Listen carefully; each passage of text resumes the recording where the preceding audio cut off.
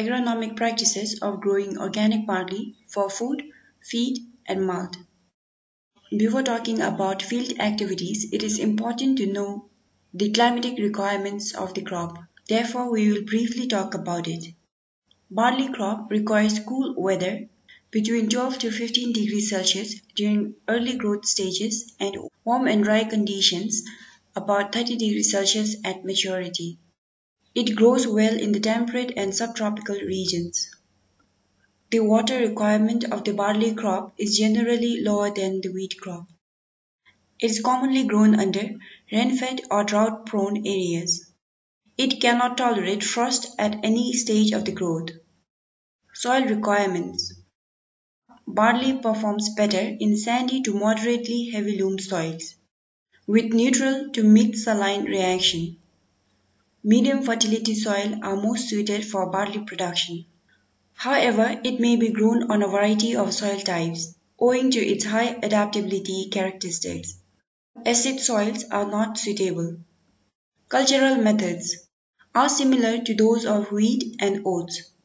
We will briefly look at field preparation, seed and sowing, nutrient management, water management, weed management, and other pests.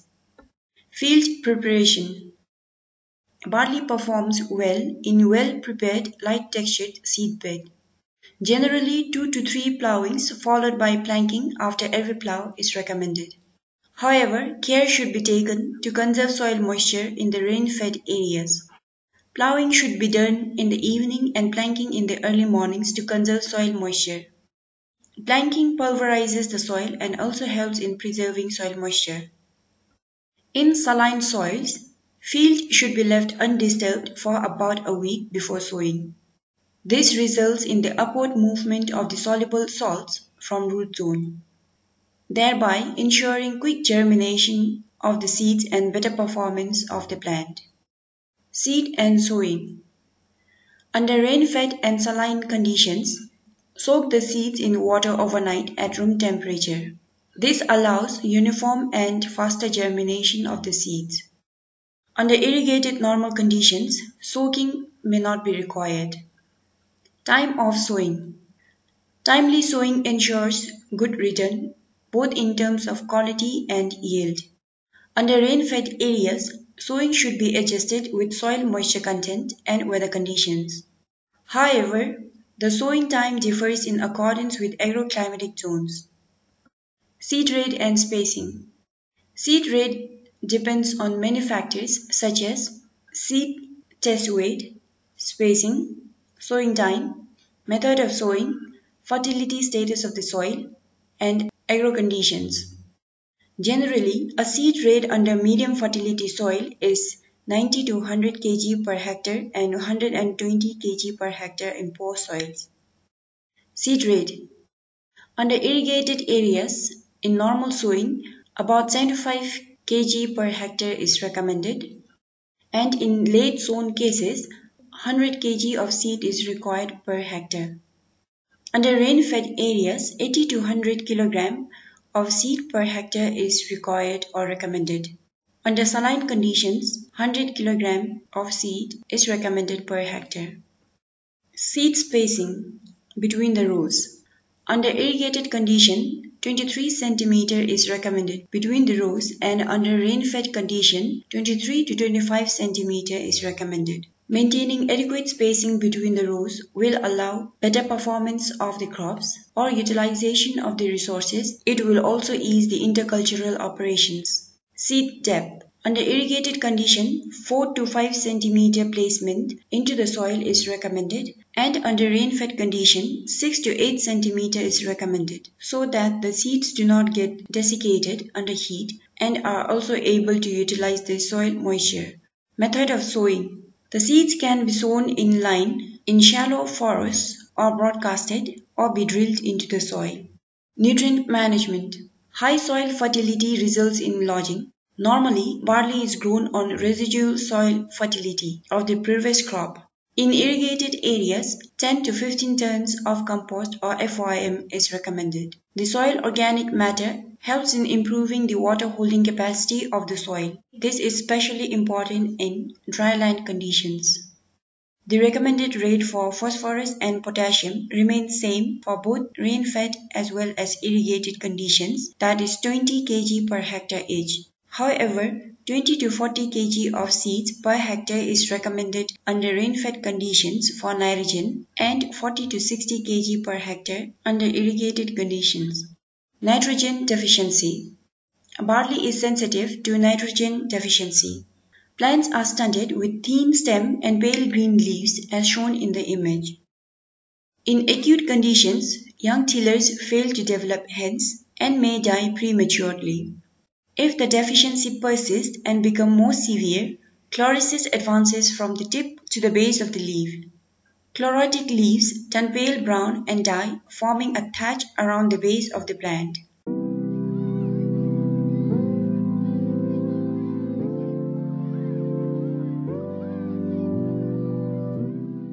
Phosphorus deficiency. Barley is sensitive to phosphorus deficiency as well. It adversely affects the absorption of nitrate or nitrogen. Plants appear stunted and stout with dark green leaves. Its deficiency delays maturity and yield is severely reduced due to inadequate root development. The symptom on the leaves appear as purple color on the tips of the leaves. The stem and the leaf sheaths of the lower leaves also become purple-red in color.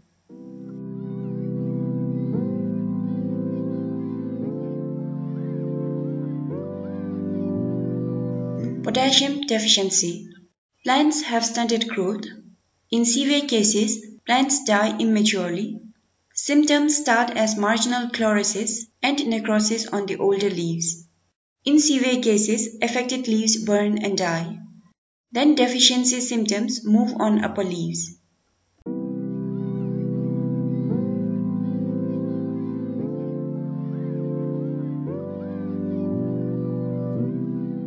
Integrated nutrient management. Analyze soil before sowing to measure the amount of available nitrogen, phosphorus and potassium. Apply analysis-based recommended quantity of NPK.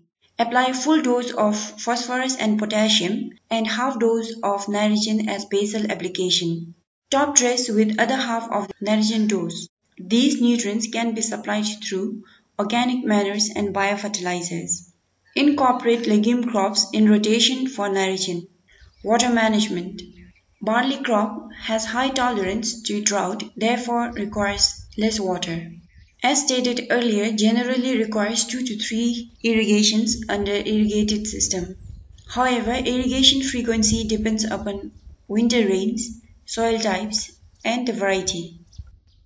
Critical growth stages for irrigation are during seedling or sprouting stage, which requires sufficient moisture at the time of sowing, active tillering stage, that is about 30 to 35 days after sowing, flagged leaf stage, milky or soft dough or grain filling stages. Of these stages, active tillering and grain filling stages are most critical. That is about 30 to 35 days and 60 to 65 days after sowing, respectively. Waterlogging or heavy irrigation should be avoided as they tend to lodge the plant. Weed management. Weeds can cause serious yield losses in barley. Controlling weeds is essential to attain optimum yield. Weeds compete with barley for light, nutrients and moisture. Barley yields are reduced when one or more of these factors is limiting. Reduction in yield is proportional to the weed population in the field. It has been reported that weed competition can reduce yield by 15 to 20%. Generally, it is a problem in irrigated fields.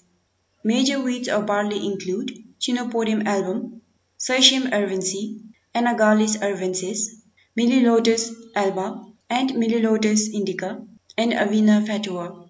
The cost of weed management should be equal or lower than the benefits, both in the current as well as in the future years. Preventive measures of weed. Using weed-free seed, tools and equipment. practicing physical control measures such as direct seeding to leave wheat seeds on the surface, thereby desiccating them. Cultural methods such as crop rotation with forage crops or fall-seeded cereals to disrupt the life cycle of the weeds. Other practices include increasing seeding rates and early seeding to increase crop competition with weeds. Insect pest. Soil insects such as white ants, Gujia weevil, cutworm and termites are commonly found. Forage pests such as aphids feed on barley plant. In addition, they also act as a vector for barley yellow dwarf virus disease. Rodents such as field rats are also a problem in the standing field. Harvesting. Barley should be harvested 10 to 15 days after the physiological maturity of the crop has been attained. If this duration is exceeded, crop will get too dry and then cause shattering at harvest. Barley physiologically matures when kernel moisture content drops to about 40%. Barley can be harvested after reaching about 35% kernel moisture, but the grain cannot be safely stored until the moisture content is decreased to 14% by drying. Barley can be harvested when the stems becomes dry enough to be broken by hand easily in semi-arid and arid regions. And in humid regions, seed moisture and hardiness should be checked using teeth, fingernails, or using moisture meter. Delayed harvesting after the seeds have dried, followed by a rainfall, may lead to discoloration of the grains. Delayed harvesting also leads to yield losses. It has been reported that yield loss of barley increased from 3.5% to 9.5% as a result of delayed harvesting date. When barley crop is grown as a feed, it can be harvested as a mature grain and milled or harvested immature as green chopped and made into haylage.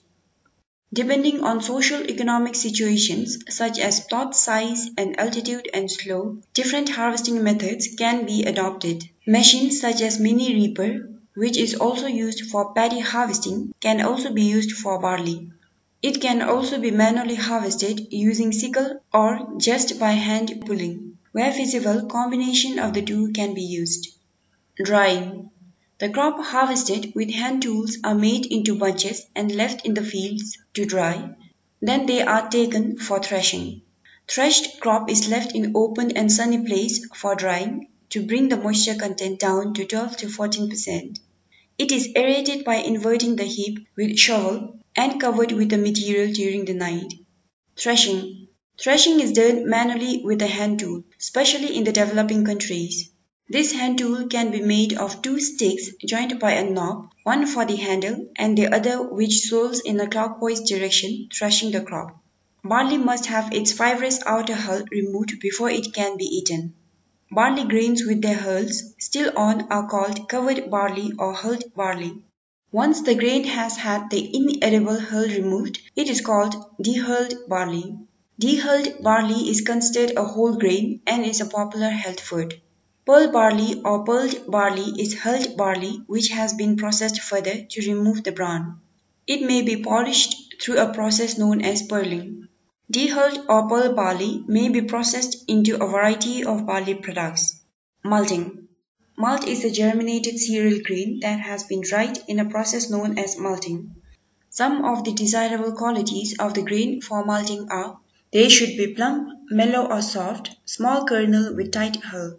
They should be of same type and starchy, with high germinative capacity or percentage that is equal to or greater than 95%.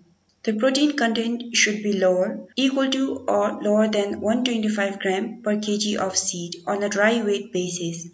The grains should be minimally skinned and broken kernels should be less than 5%. Healthy and clean grains should be used. Mellow kernels should be 70% or more and not semi-steely. There should not be signs of pre-harvest sprouting. 6-row barley with white aileron layer is acceptable.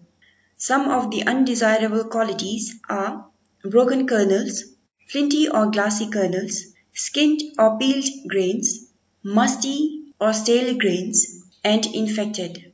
Tillage system for growing malting barley. A shift from conventional to reduced or no tillage system are being practiced. The effects of tillage on barley grain yield has been found to be variable. Tillage was found to influence malting grain quality. For example, protein concentration in conventional tillage system has been found to be higher with 131 gram per kilogram of grains, whereas in reduced tillage, the protein concentration was lower with 121 gram per kilogram of grains. The most suitable protein concentration was found to be under no tillage system with 113 gram per kilogram of grains. Malting is done to produce or activate enzymes such as alpha and beta amylase. They help in hydrolyzing starch into sugar, which promotes or initiates germination, and also convert protein into soluble compound. It also helps in developing aroma and flavor. Malting process. Soaking or steeping of cleaned and sized grains in water with occasional draining to bring up the moisture content of the grains to 44 to 46%. Then they are let to germinate at 20 degrees Celsius in drums or tanks. When the sprout or ecospire attains a length of 75 to 100% of the kernel length, germination is stopped by clean drying or roasting to 4 to 5% moisture content. Malt is then cleaned and dried for brewing.